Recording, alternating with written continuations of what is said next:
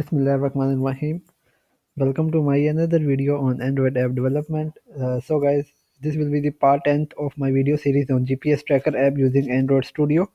Alright, so guys, yeah, many people were waiting for my videos.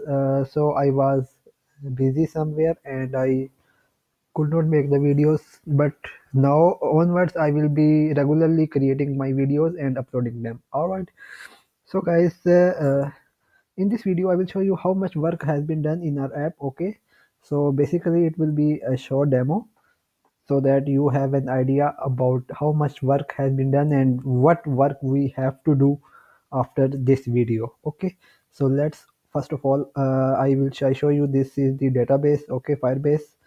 I'll have authentication, no user. So let's begin. And if let's open our app. So here we have sign in and sign up buttons. Okay, so let's first of all click on sign in, and here we can add a at gmail.com, and let's say password is 123456. Okay, so if I click on login here, you guys can see wrong email or password. Okay, so what we will do, we will the user will be able to create their account. So they will click on sign up, and here we can say a at the rate of gmail.com. Okay, so we have to click on next, and here in the meanwhile it will check if it is already present or not. Okay, so if it is not already present, so it will ask us to enter our password. So we can say 123456. Okay, so we have to click on next, and here we can say password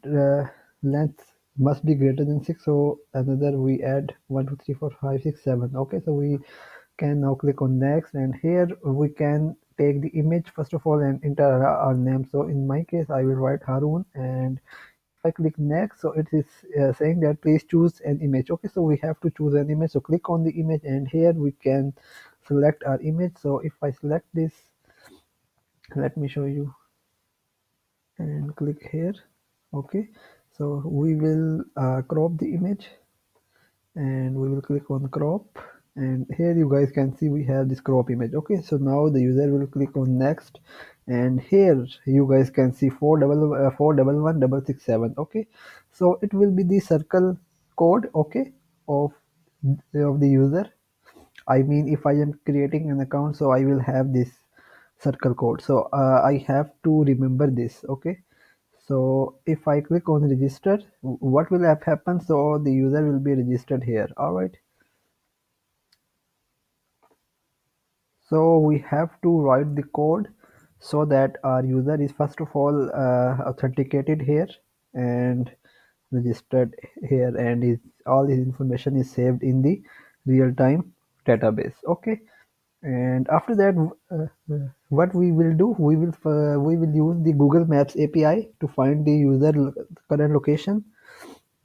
All right, and then we will be able to share the location of the user to the Firebase database, and the members of that user can access the location. All right, so guys, if you like the video, please like, share and subscribe. Goodbye.